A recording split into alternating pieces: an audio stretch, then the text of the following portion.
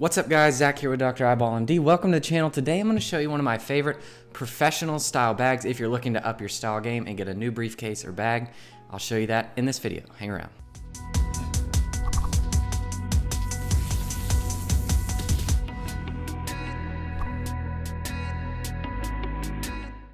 What's up guys, Zach here with Dr. Eyeball MD. Welcome back to the channel. Today I want to show you one of my favorite bags, professional style bags today. Watch my channel at all, you know I like bags. I spent the better part of a year trying to find the perfect call bag as a resident. And I did find it. It's this one. I made a video on it, all the insides of it and how I kind of pack it out and stuff. It's a camera bag by Low Pro, but this is kind of what I carry on a day-to-day just because I still take call as a resident, an ophthalmology resident. And the way it's kind of compartmentalized lets me just open it up and go right for whatever I need. And I really like the compartments in it and the way it opens up forward. If you're looking to get something a little more professional, a little higher end, that's not a backpack, maybe you want to move away from that, kind of like just backpack style and you want to get something more like a briefcase, I'll show you what I think is one of the nicest and maybe the last bag you would ever need to buy. I may just make this video part of kind of like a new segment where I just review things that I find helpful in my day-to-day as a resident, as a doctor, things that I like to carry, you know, like electronics, gadgets, bags, all that stuff. If you're interested in any of that stuff that I kind of use on a day-to-day basis, because you might find them helpful too, consider subscribing, and we'll just maybe make this like a segment that I do kind of on weekly, monthly basis, whatever. We'll see how it goes. All right, let's get into the video. So this bag I would put in more like a professional level. So if you don't want to be like, you know, at your job carrying like an actual backpack and you want something that looks a little more, you know, professional, this is probably one of the best companies in my opinion for something that's going to last and it's really nice, really durable, and really worth the money in my opinion. So let's get into the bag. Without further ado, I'll show you what it is and then we'll go into like the specs of it and the sizes and all that kind of stuff. So this is it basically. It's the Saddleback leather briefcase.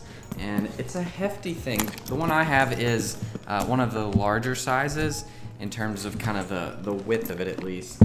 They make smaller ones and they make different colors, but this is the one that I got. This is the tobacco brown version of it. And it's a super durable, real leather briefcase. It's very thick. These things I believe have a 100-year warranty on them. So it's something that's gonna last you for a very long time.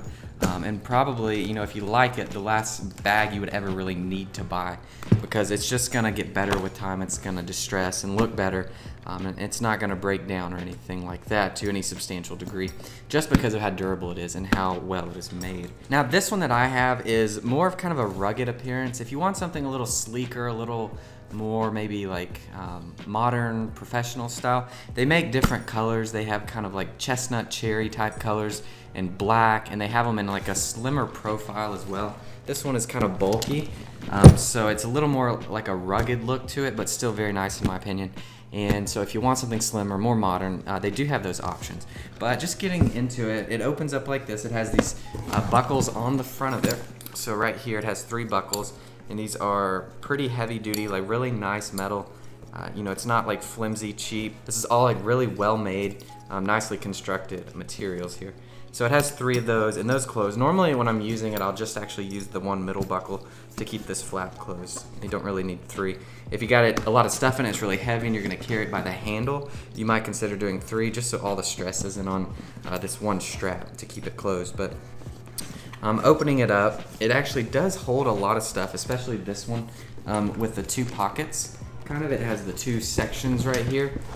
You can see, and they make a thinner version of this one that doesn't have all this in it. And so just kind of in the back section of it here, you know, I can fit 13-inch laptop. You could fit an iPad, you could fit a laptop with a case on it as well. I just don't have a case on that one. It has some nice little pockets here, so you can put whatever you want in here. I just have a gonio lens case, and then my, you know, my lenses here, and then you can put books in it. This front case is actually pretty substantial in size, so you can fit a, you know, a couple books in there. And then even on the sides down in here, it's gonna have this little, these little pockets. Up here, there's one over here too. And then it has this nice little thing here that you can just kind of pop your keys onto, and then it kind of goes inside the bag so that you know where they are and you don't lose them and they don't fall out or kind of, you know, slosh around in the bag. but all very nice material, all very thick, super heavy, kind of heavyweight, like very durable bag. At first I was being like very careful with it because I didn't want to scratch it, but then I realized basically it's just, you know, it's not really going to do any damage to it, and it just makes it look better and kind of more distressed, so I've kind of let that go. On the back, there's this pocket here. It's kind of a thin pocket. You know, you could fit something like you could fit an iPad back there, like an e-reader, something like that, or something that you just want to have quick access to. And then on the sides, it has these little pockets too, which are a little bit small for putting something like a water bottle, but you could put something, you know, else in there if you want. But it has one on this side, and then it has one on this side as well. And then what it has is this little ring here, and this strap, which is a really nice, like, heavy-duty strap. And it comes with this shoulder pad. It comes with a spare shoulder pad as well, I believe. At least mine did. So this kind of unclips if you want to, and you can actually make it into a backpack. So basically what you can do is, if you want to make it into a backpack, and this is what that other shoulder strap is for, so that you can have one on each shoulder when you're carrying it as a backpack, or if it just wears out, which it probably never will. If you're carrying it as a briefcase, you could use it as a replacement. But you would do like this, and then it kind of serves like a backpack. So obviously mine is, the straps are a little bit tight to do it, but the idea would be that it would be kind of like this, and then it kind of transforms itself into a backpack, and you have the shoulder strap, and then you would put on the spare shoulder strap here to use it as a backpack. I don't really use it that way, but you definitely could. Actually, I kind of like it. I've never tried it before, but that's not too bad actually. But I normally just carry it like a briefcase, like a shoulder strap. Anyways, so that's it. It's a huge bag. It's a huge compartment. If I had to do it again, I would probably actually get the thinner one, just because I don't actually need this much space for what I carry on a day-to-day. I could really just do with like one of these compartments and not have it be so wide. But if you want to carry a bunch of stuff, you know, you could put a lunch in here, you could put some extra clothes, books, whatever you want, basically. But this one is pretty big, pretty bulky, pretty hefty, but all super nice materials, very well constructed. They're not cheap, but again, you know, they're worth it because this is probably going to last forever, basically. I can't really see myself ever needing a new one just because this thing wears out, unless, you know, something very drastic were to happen to it, which I don't think is going to be the case. So this is probably the last briefcase that I'll ever need to buy. So I think that the money is worth it.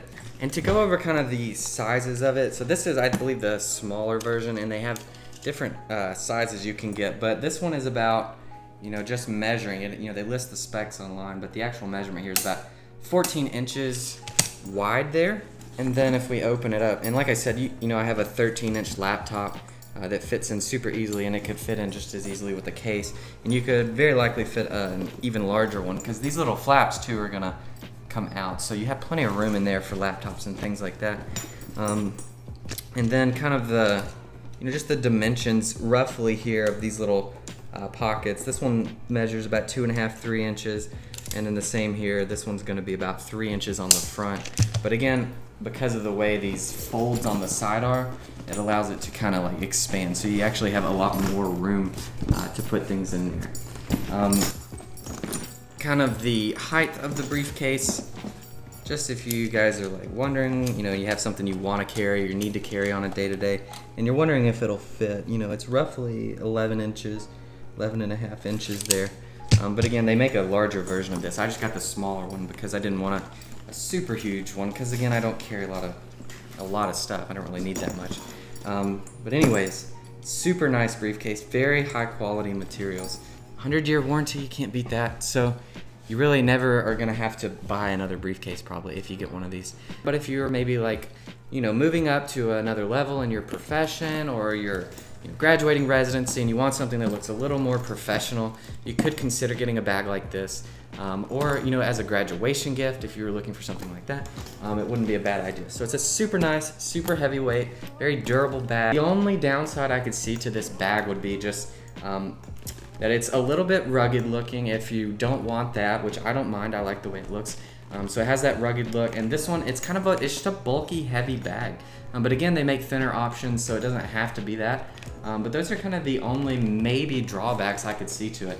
Every other aspect of it is super nice, and I really have been happy with this bag. So if you're looking to up your bag game, which I always am, because I really like bags, consider one of the Saddleback leather bags if you're in the market for that. If not, then you can always just keep using a cool camera backpack. They're super nice, they're super high quality, and they make a great graduation gift, or if you're looking for a bag for yourself because you're moving to a higher level in your profession, or you're graduating residency and want something a little more professional looking, consider looking into one of those because they are very nice. Hope you guys liked this video. If you did, consider subscribing to the channel and leaving a like. I'm Zach with Dr. Eyeball MD, and I will see you guys in the next one.